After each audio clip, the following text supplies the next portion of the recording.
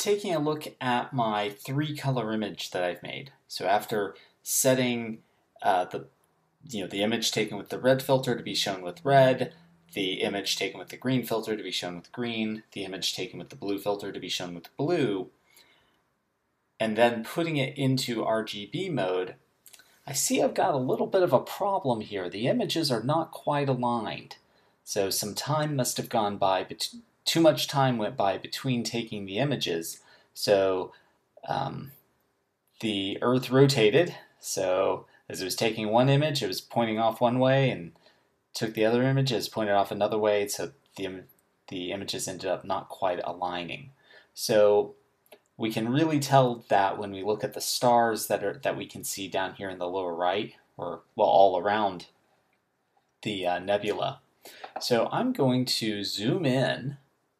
I'm going to zoom in by a lot, right? So here I'm down in this lower corner, and I'm just going to move my red image to the left until all of those stars line up.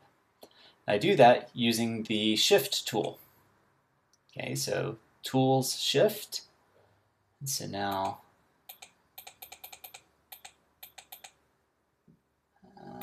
let's see now. Yeah, it's pretty good. Pretty good line. I guess that's as good as I'm going to be able to get with this tool. And it looks like my blue might be out of alignment too, just a little bit. So let's close that down. Let's switch over to our blue image. Okay, let's get that into the recording frame. And so I'm going to zoom in here as well.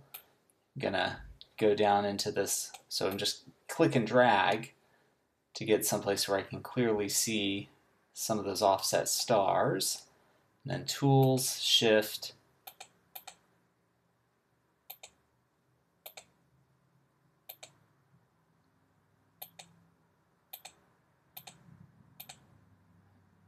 Alrighties.